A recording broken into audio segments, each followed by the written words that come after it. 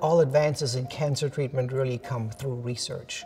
Well, we have a very tight partnership with Wayne State University, and the very importance of this is that Wayne State University is obviously focused on teaching, education, research.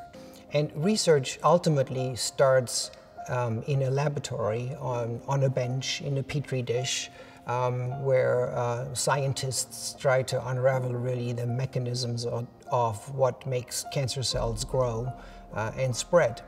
After that, the molecule goes through a very rigorous process of testing in the laboratory to make sure it's safe for human use. And once these new mechanisms are discovered, the next step in this is for us to develop new drugs that then get brought to the bedside so that patients can experience the new treatments and have a better outcome.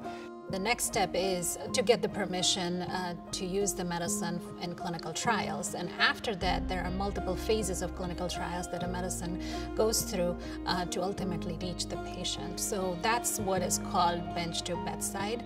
And it's extremely important because I think every single cancer medicine that we have out there right now did undergo a bench to bedside process. It's really important for our cancer center to have a big clinical trials program. The staff that we have that work in the clinical trials office really are extremely well experienced because they've worked with multiple different drugs or new agents. They've worked with multiple different pharma companies throughout the world. And so as a result of this, our patients really have the advantage to get access to new treatments as early as possible.